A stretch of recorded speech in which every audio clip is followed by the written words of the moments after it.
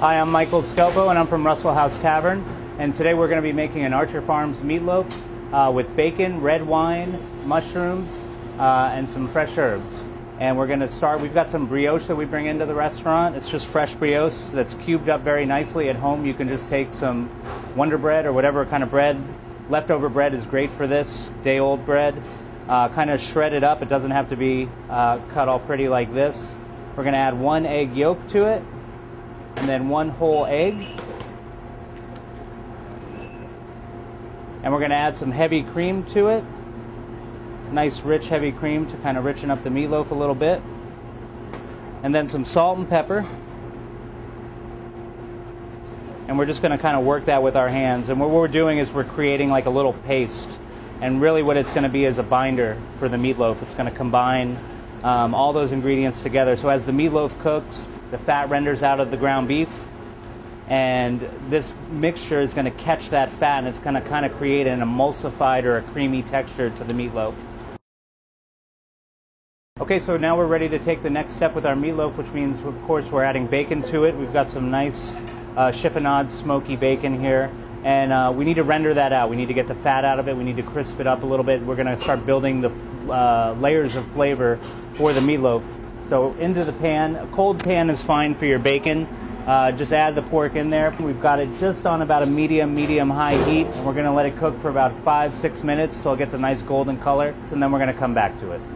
So we're ready to take the next step with the meatloaf. The bacon is nicely rendered out. So now the next point is we're just going to add a little bit of garlic, finely chopped, a good amount of onions.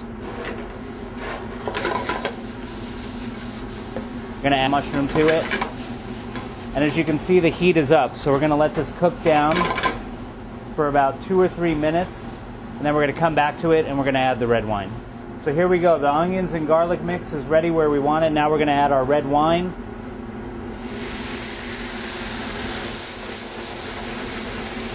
And when this is called deglazing, we're just deglazing the pan here. We're getting all the stuff that collected on the bottom of the pan. That would be the fond.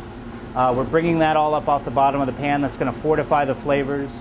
The red wine is going to kind of glaze the onion, garlic, mushroom mixture. So we're going to reduce it. We're going to evaporate it until it gets a nice kind of red glaze on this mix. And then we're going to add our fresh herbs to it.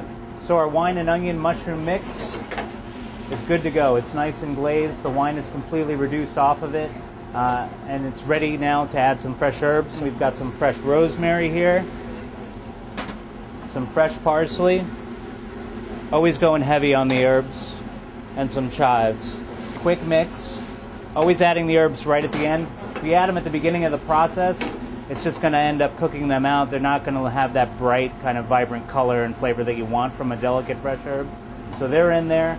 That mix looks great. We're going to set it aside and cool it, and then we're going to mix our meatloaf. So start by adding the meat. What I like to do is just kind of break it up just a little bit.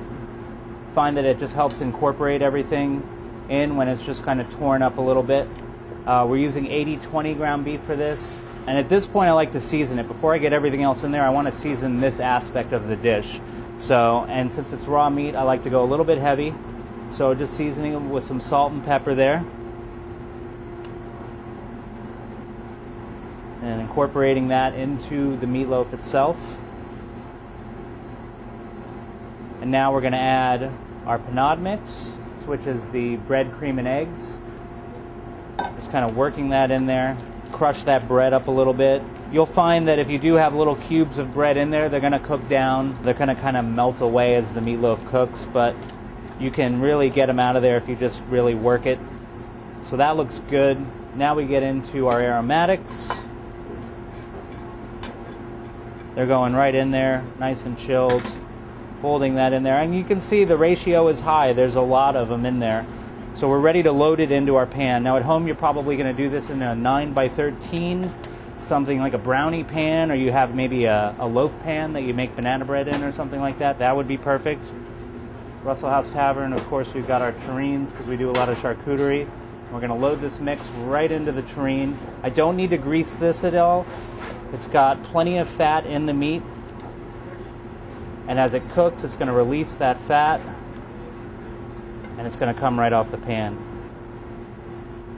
And if we measured right, which I think we did. It's going to fit just right into the tureen. And I'm not crushing it down in there. I'm not putting all my weight on there in any way. I'm just kind of gently setting it in there. And that looks great. Meatloaf purist, the way Mom used to make it. We've got to put some ketchup on there. A little bit of ketchup right across the top. Just enough to coat it. We'll get that on there. And wrap it in foil at this point. Of course, these guys come with a lid, so we can just drop our lid right on there. And it's ready to go. It's going to go in 350 in the oven for about an hour, and then we're going to come back and serve it up. So finished meatloaf, ready to go. It's right here. We took some nice slices out of it. I'm just going to plate it up real simply. I've got some nice mashed potatoes here. We've got some roasted tomatoes that we keep around the restaurant, so I'm just going to mix those with a little parsley. And we'll serve those right next to it, like that. Then we've got our meatloaf here, star of the show. Take a few nice slices of that. Go right there with it. Don't want to fuss around with it too much. A little bit of gravy, just kind of let that come right over the meatloaf itself. And that works for me. That's meatloaf with bacon, red wine, a little fresh rosemary.